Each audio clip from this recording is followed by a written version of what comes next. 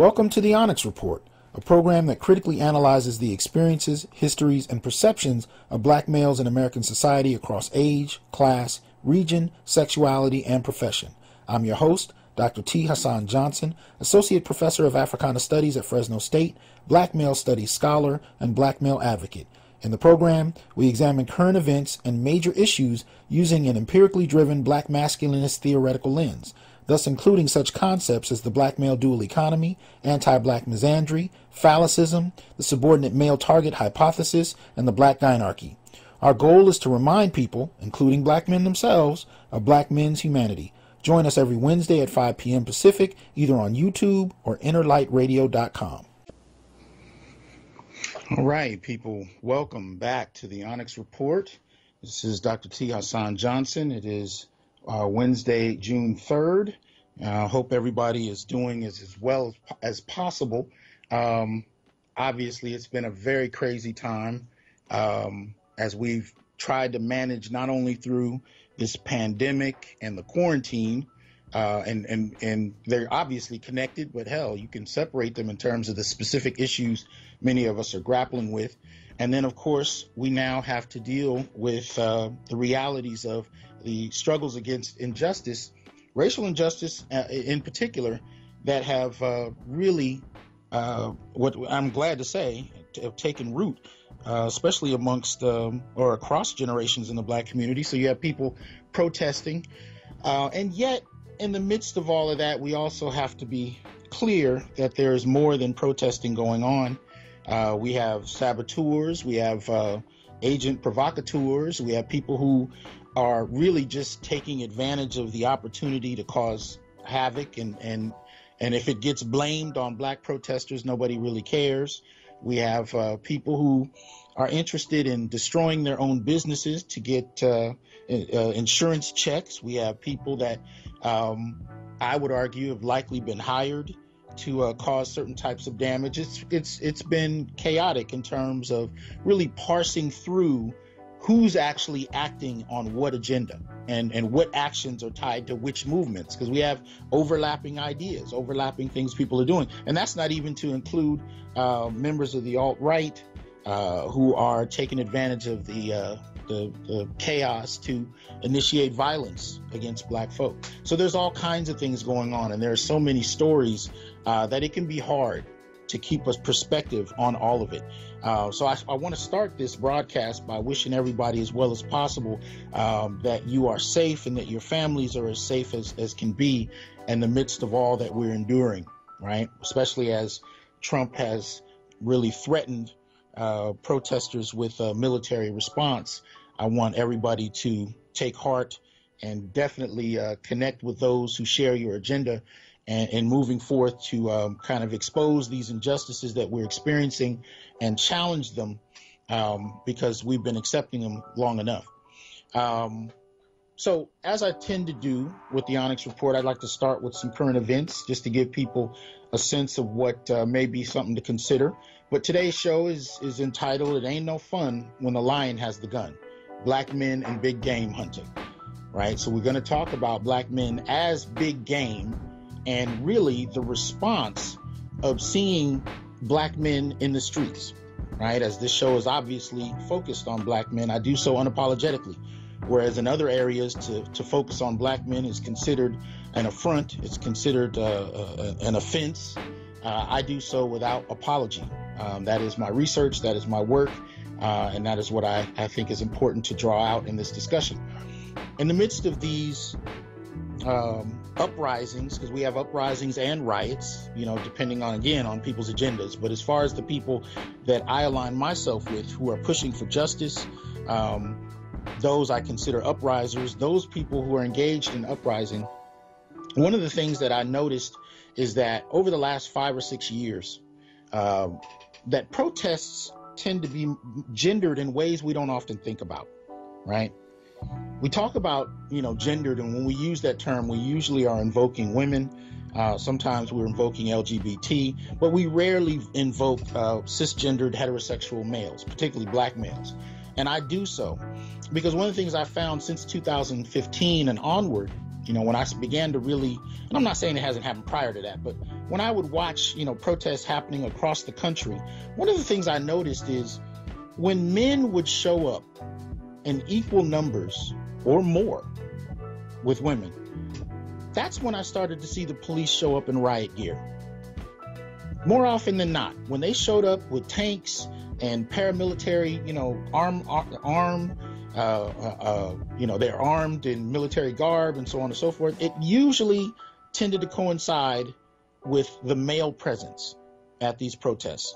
So my argument is that these protests, are highly gendered in that the more men that show up, the more physical threat there is in terms of the response by law enforcement. And so that said, I want people to be very aware that to dismiss men from the dialogue as far as the impact of protests and the impact of gender on protest is to confuse the issue in terms of the likelihood of there being a violent response, because male presence alone seems to initiate that. And you can look at Jim Sedanius's work as a rationale for that, because there is one in terms of the identification of black males as the primary threat in a given situation, which again is why I titled this, "It Ain't No Fun When the Lion Has the Gun," because black males have been the lion. And we've been the lion for centuries in terms of being killed, lynched, and put on display, right? The overwhelming majority of lynchings that took place from slavery onto the middle of the 20th century involved the, removal or the molestation of genitalia for men as much as it did anything else. And that's not separate from this. The gender component of this is a part of the racist violence toward the black community. Black men as victims is not accidental. It's not coincidental. It's not happenstance. It's been very much a targeted dynamic.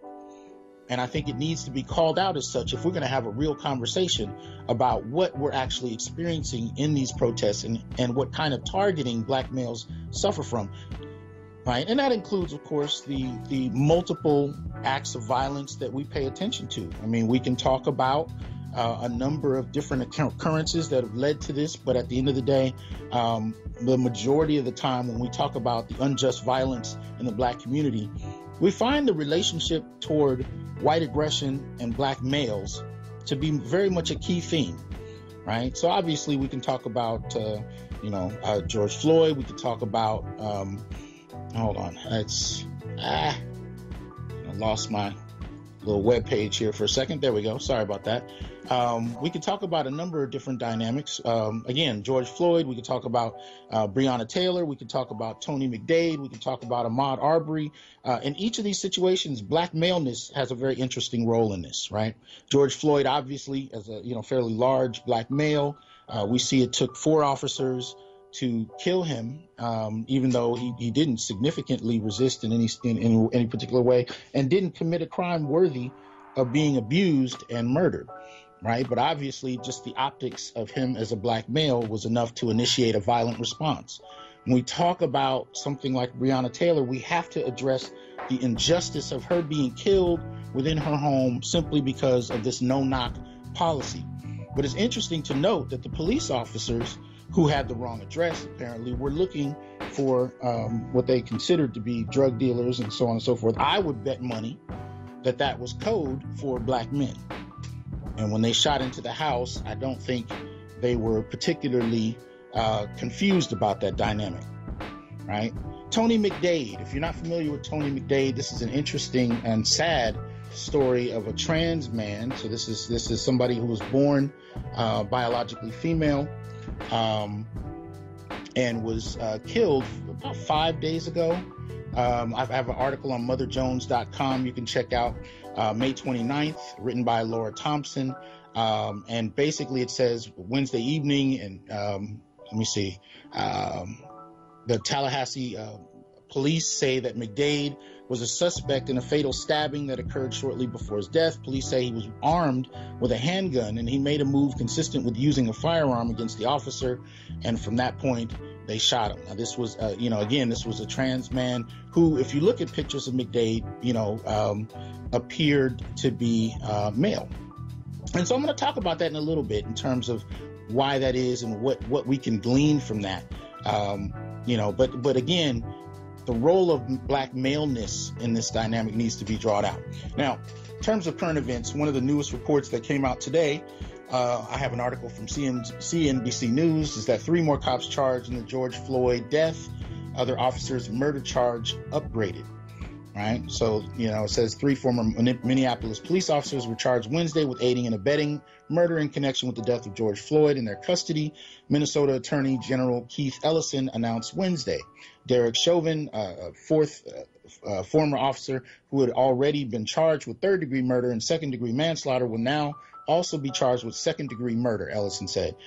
We are here today because George Floyd is not here, Ellison, a Democrat, said at a news conference announcing the charges. Ellison predicted that the prosecution of the officers could take months and urged the public to be patient as his office builds cases. Now, this is important because many people are already frustrated with the inability that many police institutions have with monitoring themselves, right? We routinely see police officers that initiate brutality and homicide against citizens being released and transferring to other departments without much difficulty. And so I think early on, when Chauvin wasn't immediately arrested, people began to feel this would happen. And then you had this strange autopsy that came out that basically argued that they couldn't determine what killed Floyd. Right? They made the suggestion it may have been a pre-existing condition, but they couldn't actually come to any kind of clear consensus. And luckily there was I believe it was a private autopsy performed where they did identify asphyxiation. But again, all of that speaks to the ability for the police to oversight themselves. And we've been questioning that for decades, and rightly so. So with the added pressure of the uprisings, we can see that there's some fire being lit under people's behinds to actually begin to push for some type of justice being pushed. Now the question becomes, over the next few months, when things die down, will there be enough pressure to make sure that this doesn't slide under the radar, right? Let's see, pull up another report here. No, just a bit of random news at a couple points. Let's see, we have rapper Eve, who talks about the difficulties, this is an article on Gossip.com, of discussing the protests with her in her interracial marriage. She says, I'm having some of the most difficult conversations I've ever had with my husband. And this is an aspect of interracial marriage that is highly uncomfortable for many and needs to be addressed. And that is talking about racism long before these incidents pop up. And so this article you may find of interest, where she is trying to discuss that and at the same time have her husband understand what that means. Right. Another piece of pop culture news, we have xxlmag.com, article about Tokyo Jets making George Floyd joke faces backlash. Apparently she said at a certain point, I'm going to George Floyd your MFing ass, in a rhyme, I imagine. But it speaks to, let me see. So it says, following the backlash she faced after mocking George Floyd's death, Tokyo Jets has issued an apology. Her statement follows an Instagram story video in which she said, I'm a George Floyd you. So I can't cuss on here really. Well, yeah. Anyway, in a video posted to Instagram on Monday, the 25-year-old rapper took accountability for her actions. There's no excuse. That is not what this is at all. I'm not doing this video to ask for no type of sympathy, because what I did was as wrong as hell. First and foremost, I want to apologize to the family, to people on the front lines, to people who actually stand up for this. I don't want anybody to take nothing I'm saying as an excuse. So it in many ways speaks to how in pop culture we take these kind of assassinations, we take these types of tragedies, and they just become discussion. They become up for grabs in terms of what they mean, and we really dismiss the humanity of the people who are enduring these situations, in this instance George Floyd. And so we need to be very careful, and I think we need to challenge the ways in which we can tend to take certain things for granted, right? another article up. This is on Upworthy.com. This is actually an article about one Tarana Burke, who talks about an eye-opening story of why her partner wouldn't carry a pink tote bag. Basically, in this story, she's having a conversation with her partner, and at a particular point, he needs a bag, and she hands him a pink one. And when he suggests that he doesn't want to take it, she begins to chastise him about his sexism and being unwilling to carry a pink bag. And he explains that the reason is, as a large black man walking down the street, especially in front of police officers with a pink bag in hand, might be misconstrued as him having stolen something, right? From there, she recounts an evening where his car has been vandalized, and she actually goes to the house that I think is right near the car and bangs on the door, believing that they have committed this act on her partner's car. And the police show up, and instead of addressing the people in the house, they begin to address her partner. So this whole piece is about her coming to grips with how much she didn't understand about the realities of living as a black male, how much needs to be taken into account, and what kinds of different situations black males find themselves in that she as a black woman was completely unprepared for and had not processed. So it's a very interesting story and somewhat ironic, because as the founder of Me Too, the question needs to be thus asked: if we have hashtags like Believe Her, how does that affect the lives of black men?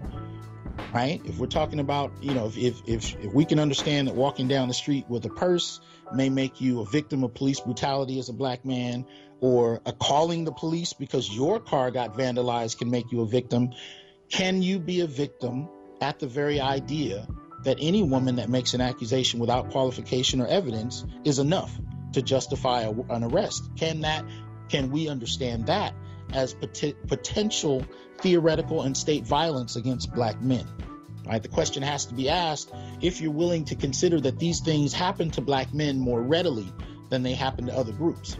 So, an important question. Now, these two next reports I want to talk about together for a moment, because they speak to, what is continuing to happen since the death of George Floyd.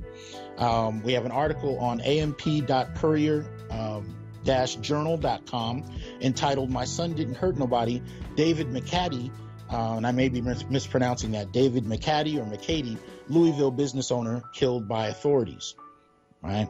And from here in Louisville, David McCady, who turned his talent for food in a popular West End eatery, was shot and killed by law enforcement officers early Monday morning, an incident that's now under state, local, and federal investigation, right? McCady, the owner of Yaya's Barbecue in Western Louisville, was known as a community pillar. Said his mother, Odessa Riley, he left a great legend behind. He was a good person. Everybody around him would say that. My son didn't hurt anybody. He didn't do nothing to nobody, right? Riley was among the hundreds who had swarmed the corner of 26th and Broadway Monday, where Louisville police and National Guard personnel were breaking up a large crowd that had gathered in the parking lot outside of Dino's Food Mart, according to law enforcement officials. And from there, they say that somebody shot at police officers, and the police officers and soldiers, and they returned fire, killing McCady. Right, so this is interesting. I mean, we have this "somebody shot at us" kind of narrative as justification for killing often unarmed people. Nonetheless, we have the loss of another black male in the protest of losing black males. Right. Another similar story is dated June 1st. It's updated. I should have said it's dated May 31st, but updated June 1st. BuzzFeedNews.com reports that a 22-year-old black man was fatally shot at a protest against police brutality outside an Omaha bar. Right. On Monday, Douglas County Attorney Don Klein said that the owner of the bar acted in self-defense and will not face charges. And apparently it was the owner that shot this young man, 22-year-old black man protesting police brutality, shot Saturday night outside the bar. James Scurlock died after being shot around 11 p.m. in the Old Market neighborhood of Omaha. He was transported to the Nebraska Medical Center, where he was pronounced dead. Omaha police said they have taken into custody an individual connected to the shooting, but refused to provide further details. Several news outlets have identified the shooter as the owner of a couple of local bars. Nationwide, thousands protesters demonstrated against the death of George Floyd and Breonna Taylor, who were unarmed and killed by police. So we have these two men to add to that list, James Scurlock, right, and David McCaddy, simply for participating in the protests. So it's interesting, again, going back to the lion metaphor, where you see black men at the forefront of being targeted and identified. And part of what I argue with this is that this is an ongoing practice. This is an ongoing practice of identifying black men as these ultra monsters that need to be taken down. And what we often don't admit to is that many have a thrill. They take as we might say, a certain type of perverse pleasure in the assassination of random black men, much the way they do with big game hunting, right? Even so far as there being a legacy of pictures, particularly of white men, standing over the bodies of black men in a kind of celebratory conquering of the black male body, right? Now, this is actually, I have a term for this that I've developed in my work, particularly looking at anti-black misandry. And I identify about 10 different forms of misandry, and one of them is dealing with what I refer to as homoeroticism. And that has to do with the literal and figurative consumption of the black male body, the eating of the black male is a form of cannibalism sustained by a homoerotic sexual urge of racism, right? The erotic found in white men's domination of black men is by its very nature sexualized and suggests a transfer of sexual power, as hypermasculine black men are seen as conquests by white men, big game to be hunted to affirm their hypermasculinity. So this type of conquering of black males is precisely what we're seeing happening in an unchecked capacity right now. And it's such that it impacts those who, anybody who even, dons the appearance of being a black male. And this is why I go back to Tony McDade in this instance. If you look at pictures of McDade, who again is a transgender man born biologically female, you notice, that he looks very much male in that regard. And you can see how that dynamic plays out when you talk about police brutality and police homicide, particularly of black males, right? So in that, I posted some information a little bit earlier before my show on social media, and I used it on my last YouTube video. For those who haven't had a chance to check out the Onyx Report on YouTube, I highly urge that you do. You can put in THasan-Johnson, and from there you can actually go and to the channel itself and look up the various videos. The last one I have is posted is called Stop Playing with Black Male Deaths, and it deals very explicitly with some of the numbers behind the killings. Now, the reason I bring this up is because there has been a great deal of tension this last week, most especially, but it's really been going on for a good number of years now, where the question of how much attention black males should have when they're killed is hotly debated. The argument is that black males have a certain type of privilege. They have the privilege of being hyper-focused upon in terms of being killed, most especially due to law enforcement or vigilante homicide. And so, the argument is that there's not enough attention being paid to black women and to LGBT groups. And this has been hotly debated for a good number of years now, and it has reached, I would argue, a crescendo, where you're seeing it in social media, and people send me, quite a bit of this. So I've been reading, post after post on Twitter and Facebook, where you have people fighting back and forth over this, and clear statements, misandric statements about black men usurping too much attention in the conversation. I've read everything from statements saying you niggas can't die fast enough to, I'm no longer supporting black men. I will not march for black men who are killed. But this is interesting because black men do not control any of the platforms, the media platforms where our deaths in the community are discussed on a national, platform, a national stage. Black men don't control any of those spaces. I have a show on Inner Light Radio where I talk about it. I don't control a national platform to determine which deaths are talked about. But this hostility between the two has come about because the argument is that somehow black men are not paying enough attention to others' deaths.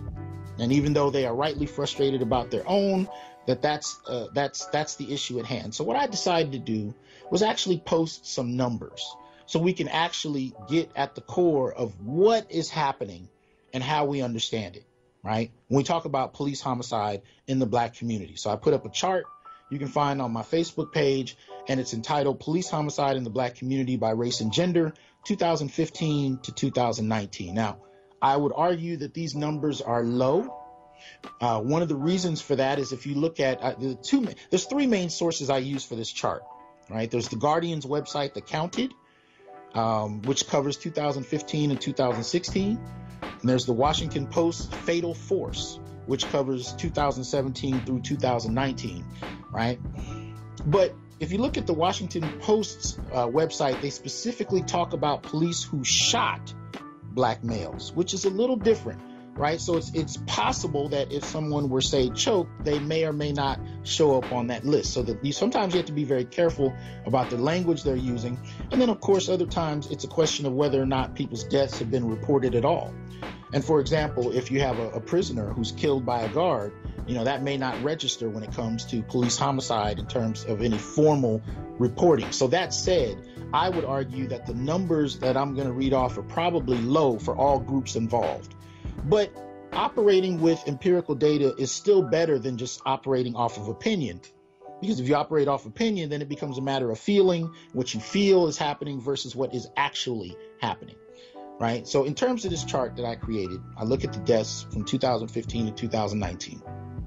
And one of the things we see is in 2015, there were 12 black women who were killed by police officers. Right? There was 295 black men. In 2016, there were 13 black women killed by police officers. And in that same year, we had 253 black men. In 2017, we had 9 black women killed. Right? And we had 214 black men.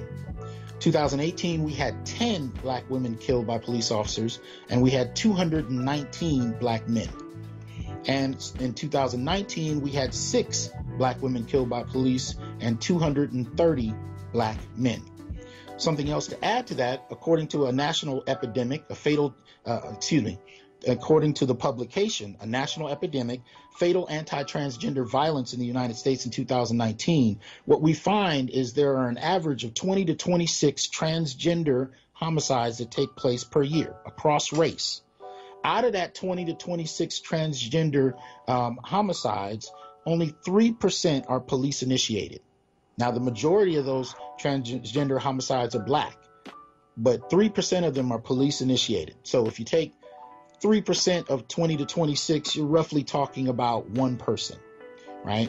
So when the whole question of police homicide comes up, we have difficulty talking about black men because the assumption is that by doing so, we are purposely erasing others. We are fixing the subject on black males and we are eliminating others, and that it in and of itself is a sexist or exclusionary act. But we don't do this for other things, right? If you take breast cancer, for example, breast cancer in the black community, you got about 2 to 4% of black men who get breast cancer. And this can be a lethal, form of cancer, as many of them are, right? Most of them are. But nobody suggests that because 2 to 4% of black men are suffering from breast cancer that we now have to discuss it as a black issue, because we don't. We discuss it as a black women's issue. If we talk about single parenthood, even though I think it's roughly 4% black male, parents, single fathers, we don't talk about single parenthood as a black issue. We talk about it as a black woman's issue, right? For some reason, it is acceptable to include everybody when black men are the primary group suffering, but when it's specific to other groups, we actually ignore black men. So my theory about this is we actually are happy with a flat blackness when it comes to, moving the focus away from black males. but somehow it's acceptable when it's specific to other people. Now, let me also add, in terms of the numbers I read, I focused on cisgendered heterosexual men and women. I focused on trans men and women, but obviously we need to include LG and B, right? We're talking about lesbian, gay, and bi. And where do they fit in this chart? Well, we know, according to UCLA, there was a recent report. Well, it's not recent. This was done in 2011. I haven't had a chance to see the updated numbers, but I still thought it was incredibly important. And I talked about this in the video I posted. But you actually have a report from the UCLA's Williams Institute, which is a think tank that specializes in law and public policy related to sexual orientation. You have Gary J. Gates, who wrote or co-wrote the Gay and Lesbian Atlas. And what Gates and Judy Bradford, director of the Center for Population Research and LGBT Health, talk about are the actual numbers of gay, bi, les, and trans folk across the nation. And by and large, the general argument that it made is that they comprise about 10% of the population. This is pulled from the Alfred Kinsey Institute, but it was never actually meant to be a number that was proffered as a real number. So when they actually did the research, they found that it was actually about 3.8% of society, right? So basically what that means in the Black community is roughly about 1.6 million Black folk out of 43 million are likely gay, les, and bi, and trans. That said, if we apply that to these numbers, you can kind of get a sense of what I mean, right? So we can say that 1.6% of the deaths we're looking at are likely gay, bi, les, and trans. Boy, I talked about trans specifically because we found data for that. So the idea is that overwhelmingly the target of police homicide are cisgendered heterosexual Black men. And you'll rarely hear people say that out loud because we're so used to being shamed about not saying it, because we've been taught that to actually focus on Black men is somehow to distract from focusing on others. And the two things don't have to coexist. You can actually talk about Black men and it not be a purposeful slight at anybody else, let alone Black women, children, or by LGBT. It doesn't have to be a slight at all. It's simply an acknowledgement of an empirically verified fact that when it comes to police homicide, heterosexual Black males are the primary target. Just like in the same vein, we can talk about high blood pressure and the impact that it has on distinct groups. And that doesn't have to be a slight to any other group, as a matter of fact. And I'll say as an aside, those who have followed my social media for years know that I generally tend to focus on the leading causes of death every year, right? So basically, National Center for Injury Prevention and Control, the Centers for Disease Control and Prevention, and the National Center for Health Statistics, alongside the National Vital Statistics System, produce a report annually on death by race and gender, the top 10 causes of death. They actually have top 5, 10, and 20 causes of death. I usually present the top 10 causes every year to kind of update us on the condition of the Black community, right? And this year, I just posted some of the numbers a few days ago. The latest report is on 2018, and this is only for 18 states, but it still gives us an empirical framework for what we're seeing, right? It gives us a snapshot, if you will, of the kinds of deaths we're looking at. So when we talk about from 1999 to 2018, what we see is that Black men, as of 2017, actually do supersede, for the first time really, Black women in terms of heart disease. Prior to that, Black men died of the majority of different causes that they identified, except for heart disease, which in many ways was associated with age.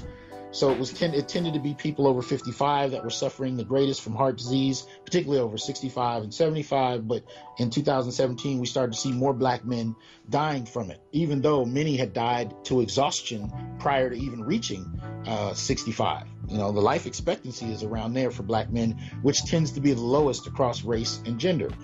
But in the 2018 report, what we see is that black men are dying in the highest numbers due to heart disease, due to,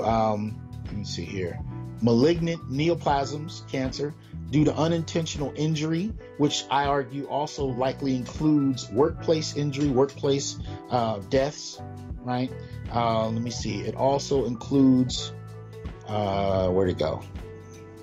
Homicides, right? Where in terms of what's been reported, black men, there have been over 144,863 homicides in the black community. And usually the age for that, for black males, ranges from 1 year old to 54, right? So you've had 144,000 plus deaths since 1999, for black males from the age of 1 all the way up to 54.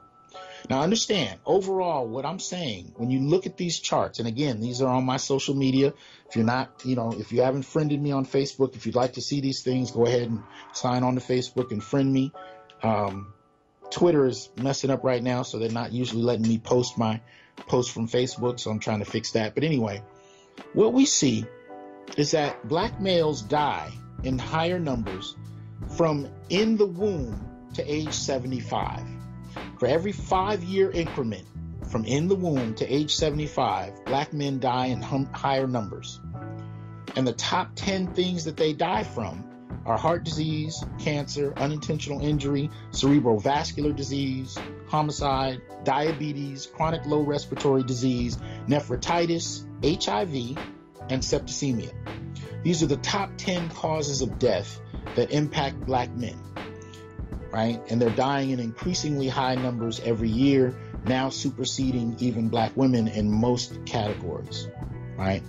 These are the things that I'm trying to bring attention to, because when we talk about the issues in the black community, we have a way of boiling them down and quickly dismissing them rather than actually tying them together and looking at the larger picture of what is happening with black men. And I think it's important that we learn to do that, because it affects our well-being, it affects our standing, it affects our quality of life. And in those kind of ways, we develop perspectives that I think we tend to overlook. So, for example, when I talked about the rapper who made George Floyd into a lyric or something to be dismissed in a joke, that's not uncommon. But part of the reason that happens is because of the frequency of our deaths. Or I'll give you another random thing. There was recently a Jesse Jackson-led voter town hall on Saturday, May 3rd. And this was pushed by Rainbow Push Coalition. And there were all in all about 7 speakers outside of Jackson himself. I think he was more like the moderator or, that kind of thing. So yes, this again was a Rainbow Push event on May 30th. Saturday, and it presented Angela Rye, Barbara Arnwin, Kristen Clark, Latasha Brown, Nikki Robinson, Tiffany Lofton, Jessica Fortune Barker. Now, I apologize if I mispronounced any of those names, but if you noticed by listening very closely, there were no men present other than Jesse Jackson. And we see something similar happening to the numbers of people going into electoral representation. The numbers of black males are dwindling fast. And one could argue that a lot of this is tied to education. Right? Since the 1970s, black men have gotten half of the college degrees black women have gotten. So what is the impact of that? Well, if you're in a country that has framed higher education as the entrance to the middle class in the 1970s, but you have half the degrees of, black women, you can see the impact it'll have over generations in terms of black men being present in politics, being present in white collar jobs, and being present in any kind of professional standing and leadership in the community. It has a direct effect, education. And this is one of the things that we have to come to grips with. The position of black males as participants in the black community is dwindling, and dwindling fast. And even when we go back to or come back to the discussion about protests, there are gender dynamics that have to be taken into account. If you go to YouTube, you can look up a colleague of mine. He titles himself Green Gorilla on YouTube, the G with the PhD. And he posted a video recorded by one Darren Seals. And some of you, some of you may remember Darren Seals from, a number of years ago. He was very active in Ferguson, and he was very highly critical and publicly critical of Black Lives Matter in Ferguson at that time. And one of the things he he was one of the first to alert us about were the ways in which protest organizations could move into an area and appropriate the attention and resources that should have gone to the local families and organizations that were developing, usurp those resources, and then quickly move on to the next place. And Darren, through a number of recorded videos and even tweets, talked about how this happened in Ferguson and how exactly everyday grassroots people who were trying to pull together after a death of their loved one were not able to form the kind of nonprofit organizations in time to actually receive the resources that could have helped them from the ground up. And yet you had organizations that were able to swoop in and kind of do that. And there's also some class kind of dimensions to that, because the people that tended to be in a position where they could do that tended to be more highly educated, as well as tied into the what would you call it, the nonprofit industrial complex framework. If you remember, I had one Nyota Uhuru on my show a few months ago. She was also a friend of Darren Seals, and she's an active activist out there, and she still is. As a matter of fact, I'm going to read her assessment of these current protests in a moment, because I think it's powerful and it's poignant and it needs to be grasped. But she also backed Darren Seals' statements up about what took place in Ferguson, and by extension what took place in different cities around the country, as only certain organizations became known. Right? So even to this day on my campus at Fresno State, when the administration called many of the faculty in to figure out how to frame a response to what's been going on, the only Black organization that they could pull from was Black Lives Matter, because that's the organization that was in the news. But what that kind of thing often does, and we see it in the protests, we're seeing young white protesters spray painting Black Lives Matter on all kinds of different things. And that's, of course, a problem on one level, because it makes Black people responsible for something that they may not even be doing, where you have white protesters who don't necessarily understand the intricacies of what's going on in the Black community, who may even be trying to support, but in turn, you may be contributing to the vilification of Black protesters. So you have that dimension of it. But another dimension of it is you have an erasure of the kind of grassroots level organizations that formed in each city in response to the conditions they were dealing with, in response to the deaths and the homicides they were facing, and the attention and, again, the resources were usurped away from those grassroots organizations, especially organizations that were initiated in many instances by men. The fathers, the uncles, the cousins of the Black males that were killed, right? So if we go back to Hillary Clinton a couple of years ago, when she's doing the Democratic Convention and she begins to publicize the mothers of the movement, these are mothers who lost their sons to police homicide. One of the things that you didn't see on that stage were the fathers, the uncles, the cousins, the sons. They were invisible.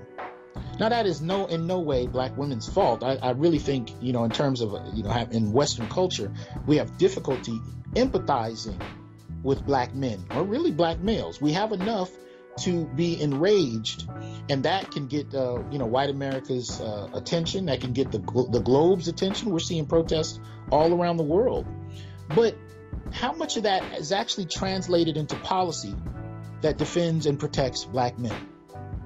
How much of it translates into resources given to organizations whose mission statements target the protection of Black men? I'll wait, right? How many of these things actually end up resulting in a dramatic shift in how, the law enforcement is practiced in regard to Black men? I think the answer is implicit in the question, because we've gone, from Emmett Till, to George Floyd, and there has been very little break in the consistency of Black male deaths, right? So even in our response to it, there is a kind of competition for resources that shapes the way we interpret and act on protecting those who are being most targeted by the police, whom we pay for with our taxes.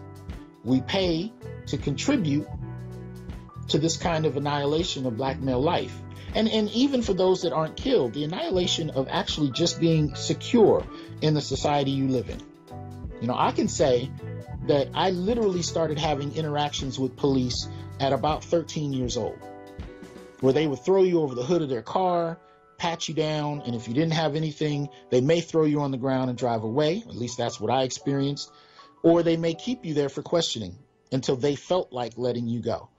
I've been pulled out of line standing in the movie theaters. I've had guns drawn on me simply because I was walking to school and they said I looked like a criminal 2 cities over that knocked over a Domino's pizza 2 weeks prior. Right? Guns drawn. 3 or 4 police cars pulling up to a screech, pulling out guns. And I had my earphones on, plus I'm in shock. And luckily, even though I didn't respond as quickly to their demands as we might say would be safe, because I was in shock, plus I didn't even know that it happened for a moment because I had earphones on. I could have very easily been shot just for that. And I never told my mother about those things when they happened, because I saw her stressed out as it was just taking care of her family. So those are things I ended up keeping to myself until much later on, when I would talk to other black men who had very similar stories. And our stories were so similar that we were used to the stress and the tension that came with living through that. We knew that you didn't even have to leave your house, like we saw with Breonna Taylor, a no-knock policy. You could experience that at any point in time. Right. My producer's telling me and they can plant stuff on you too, which happened to a cousin of mine. A police officer saw him driving a car that he didn't feel my cousin should be able to drive, and literally planted drugs on my cousin and took him to jail simply because. And it's your word against the police officers, right? But as a black male, this becomes part and parcel to your everyday experience. Now, going back to the Tarana Burke article, you can see that there is a critical difference in the realities and the life experiences of many black men and women. This was not something Tarana could fathom. It did not, for her, it didn't reach the point of, an implicit understanding, because it wasn't her experience. And that isn't to diminish the experiences that black women have. It is simply to point out that black men have a very different one. And acknowledging that is not misogynist, it's not sexist, and it needs to be something that black men learn how to do without being shamed. And I urge black men to use the data available to them to really gain a better understanding of what it is we experience, right? Then do so without apology, even to the extent that we begin to actually talk about things like, sexual vulnerability and victimization and, intimate partner violence. One of the reports that came out this week is that Faith Evans had, intimately attacked her husband or partner. I don't know if they're married, but anyway, she had physically assaulted him, and he called the police, and she was taken in. She got out on bail. I don't know what happened after that, but that was in the news as well, right? I think similar things may have happened with, people like Mary J. Blige, but at the end of the day, we laugh these things off. But when you begin to look at the statistics and you find that black males actually suffer from intimate partner violence at relatively equal numbers as women, now we have to learn how to have a different conversation. And this is a conversation that black males have to initiate unapologetically, because it speaks to the same experiences that we're having in society as a whole. Whether you're being beat up by police officers or being falsely charged with an accusation of assault or threat simply because you're black, male, and maybe even large. And if people can believe that you threatened them simply on the basis of what you look like, even if the people falsely accusing you are in your community, we now have to have a critical conversation about what exactly black men need to start doing. And this is what I mean when I talk about it ain't no fun when the lion gets the gun. When black males get tired of being falsely accused, of being attacked, of having their lives and deaths dismissed, or having their deaths used by others to garner attention for resources, for grants, for, fellowships, for various types of monies, right? When black male deaths become cannon fodder for other people to advance their political careers, or politically advance a particular demographic that is not black and male, but our deaths become useful in that venture, there's a problem. And I think it needs to be called out. It needs to be addressed overtly. And it can't be based on just what we feel or don't feel about a given issue. We got to actually look at as much of the data as possible to really get an assessment of who is experiencing what and to what extent. And believe it or not, I'm not saying that that says that one thing is important and another isn't. That's not what it means. It just means that we simply acknowledge what is happening and what isn't.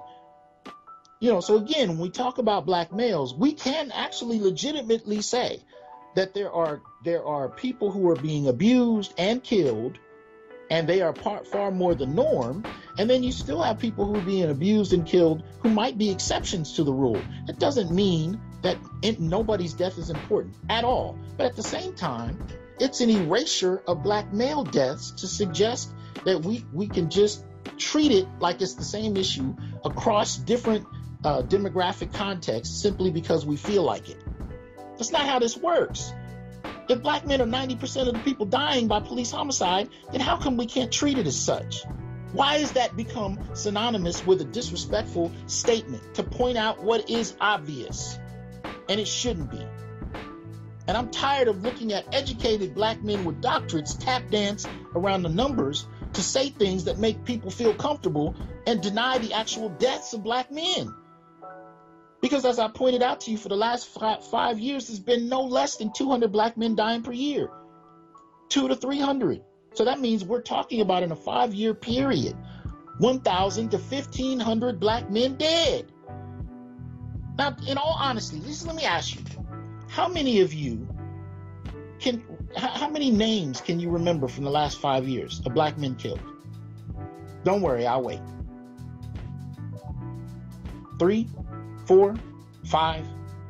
God forbid you lost somebody in your family and that's why you remember a name that most won't. But at the end of the day, when we think about black males' deaths due to police homicide, that's all we can really remember is a handful, 3 or 4. And we ignore 1,000 to damn near 1,500 other names. Now, we definitely can talk about homicide in the black community. There have been many people, including myself, who've been pushing against this by developing mentoring programs and trying to work with young men in particular who are killing themselves. And it's not limited to young men, but that's definitely a conversation we can have, because the issues that produce that are more often than not environmental. They're conditions that are shaped by really poverty for the most part. And if you look at the numbers, every group kills itself in higher numbers. That's not limited to black America by any means. But at the end of the day, we still find that black males, regardless of who's killing them, and it actually, in one vein, doesn't matter if other black males are doing it to the extent that black males are still suffering. We can talk about the blame of black men killing one another, but we can't talk about black men being victims, even to each other. That's not the angle we're allowed to take. Because we have to be critical of black males, but we gotta be very controlled on how we implement any degree of empathy. And the empathy we're allowed to display needs to be done in a way that does not benefit black males as a whole, even though they're dying. We have to tap dance around it so other people won't be mad. And at this point, I'm like, I sat through 16 years of higher education. Give or take a couple years, I took off and got married.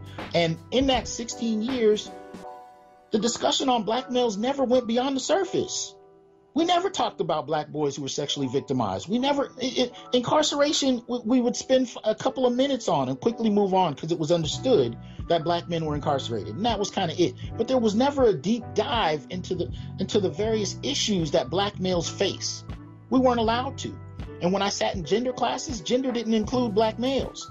But somehow black males didn't have a gender. The only people that had gender was everybody else.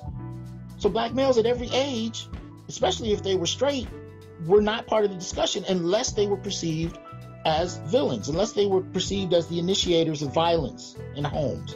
And that was the only time we could talk about it. And that was it. And that needs to change because it's not accurate, right? We have reports. I don't have it in front of me, and I wish I did. I forgot to pull it up. But I believe it was in Atlanta. There was a young brother who was on the police department. And he asked if he could actually participate in the protest. And I think it was his police captain that said no.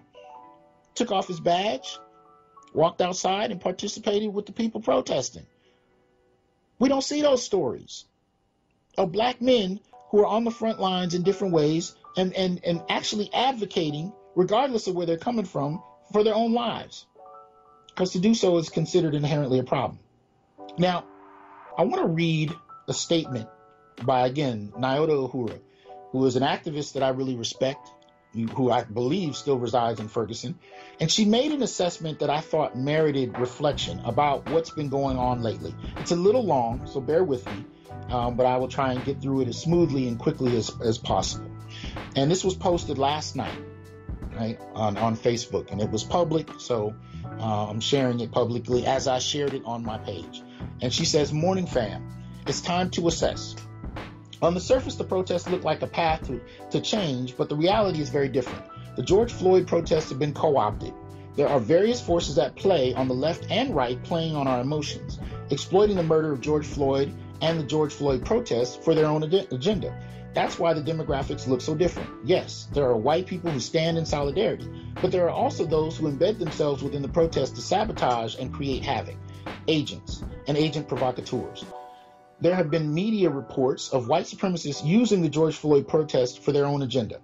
The NPIC, Watch News Org's prop up, watch millions, hundreds of millions, be pledged to BLM and M4BL to help us. Money that goes into their coffers and funds everything from LGBTQ issues to immigration. Everything except justice for black people. The Urban League and NAACP are worse.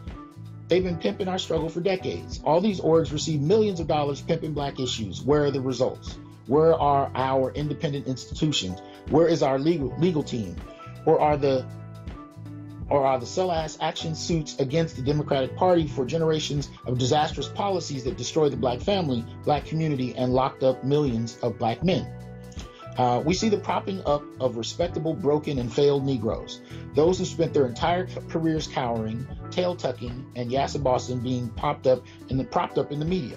Negroes who have been missing in action and do not represent black interests, like members of the CBC. Negro leaders who failed black people for years see what little influence they had dwindle to none.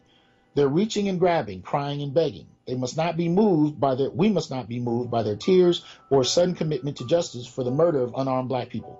Not one of them can show a single piece of legislation passed to protect black people from abusive policing. The Democrat Party, believe it or not, is the greatest ringleader, along with the left propaganda arm of the media. Who benefits most from the George Floyd protests? Democrats.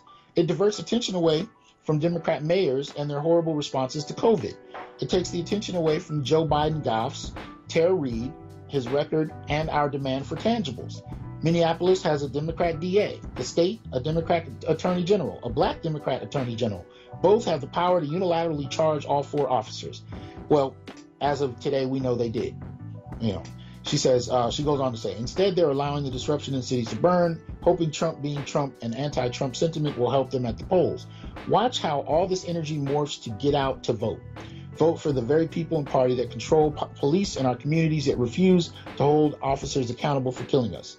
Keith Ellison could have made the call to arrest all 4 officers the day he took over. He didn't, and instead gave us a lot of word salad about a rush to judgment while setting low expectations. Keith Ellison/Democrats could end the protest today by charging all 4 officers, but they didn't, at least until this morning. This is how they think they're going to beat Trump. No different than Hillary trotting around the mothers of the movement. Where is Hillary today? Now, what's interesting to note is that it shouldn't have had to take riots and protests that covered the globe in order for us to get to this point, but it did.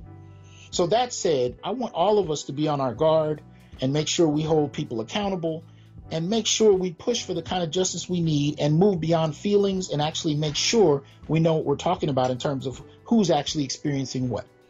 Now, y'all know how I like to close out my show, right? I'm here to tell brothers, most specifically, we are not criminals by birth, perennial rapists, incapable intellects, man-children, sperm donors, child support wellsprings, success objects, walking phalluses, ATM machines, lottery. I am here to tell you, brothers, we are not criminals by birth, perennial rapists, incapable intellects, man-children, sperm donors, child support wellsprings, success objects, walking phalluses, ATM machines, lottery tickets, unpaid bodyguards, interchangeable stepfathers, child discipline proxies, unpaid repairmen, workhorses, or any other socially accepted dehumanizing stereotype. We are thinkers, inventors, innovators, leaders, fathers, and men.